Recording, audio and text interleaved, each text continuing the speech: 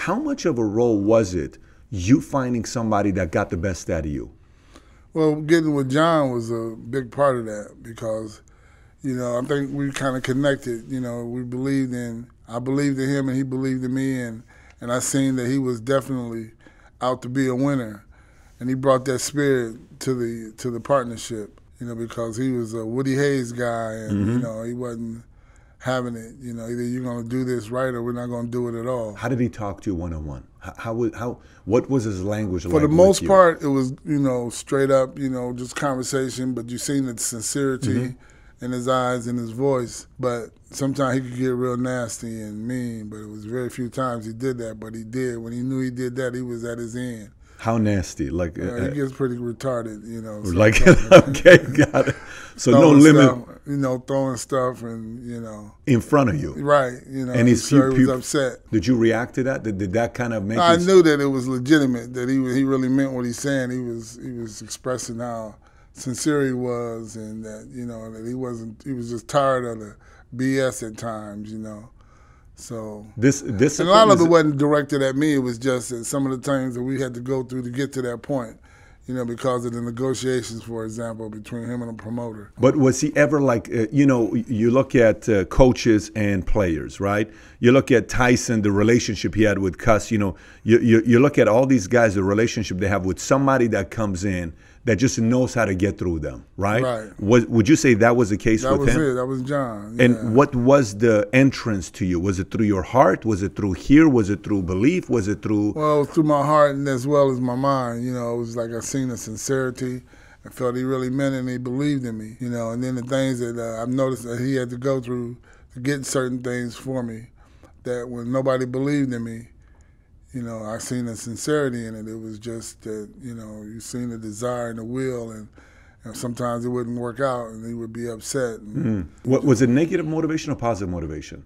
Both. For the most part, it was positive. But what I'm saying is like, hey, I don't think you really want it. I don't think this.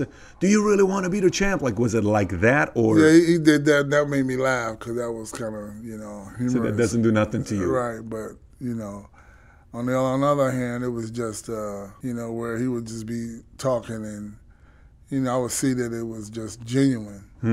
But, he'd kick up a fuss.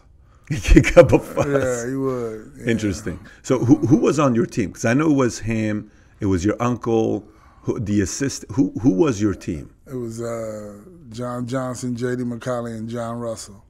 What role did each play with you? John Johnson was the manager, and J.D. and John Russell were the trainers. Really, John Russell was like the trainer. J.D. was he got me up every morning to run, and he would talk to me spiritually in the morning and throughout my career. Once we got together, he knew that he wouldn't be doing this if he didn't believe in me or knew that I could do it. I knew you got the ability to do this, but I said, you just got to maintain your focus and put the effort in, and it's going to happen for you. Because, we get up at 5:30 in the morning, and run, and then in mornings his wife would be there, Aunt Betty would be there, driving the car, having the lights on us while we're running down the street. Wow.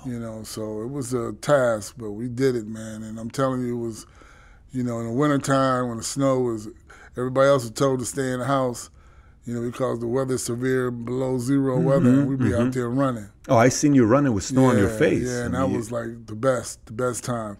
Some of my best times, and best moments on the run too. So one was how-to, your trainer. One was business. One was spiritual. Is that a good way of putting it? That was it. That was it. Yeah, we all worked together.